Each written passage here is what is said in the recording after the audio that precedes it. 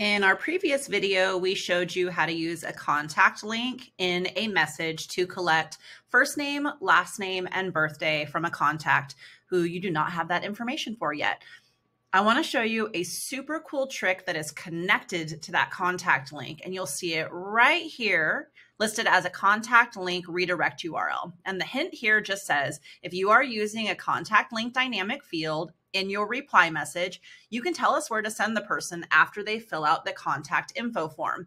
So what we're going to do is I said I would send them my freebie as soon as they let me know who they are. So I want to put a redirect URL that takes them to my freebie. I just created this using Canva AI really quickly, so it's not super fancy. It's not perfect. It's just an example for you to take a look at. So what I can do is I can tap share here and copy this link. Anyone with this link can view it. I'm going to come back over here to Project Broadcast and edit the contact link redirect URL field to be that link. Now, when I save this, and somebody texts in the word time to me, which I did a little bit earlier in the other video, when they click on this link to give you their contact information, they are going to type in their answers.